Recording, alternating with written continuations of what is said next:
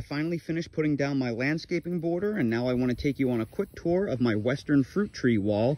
Here I have my 2 apple trees that I just planted in April. They have established and they are coming along very well. I also have my peach tree that I planted in April as well that has established, and it's starting to do pretty well overall. Then I have my Asian pear tree that I grafted 2 new varieties onto. One variety is coming up at the bottom, and then I have another variety grafted on top that is coming along. Then I have my non-astringent persimmon that is starting to load up with fruit. I'm also happy to say that both my pawpaw trees are finally starting to grow and take off. And then in the back, of course, I have my citrus. They are all coming along as well, and they all have fruit on them. So overall, everything's looking pretty good and pretty clean, and I'm happy with the way things are turning out.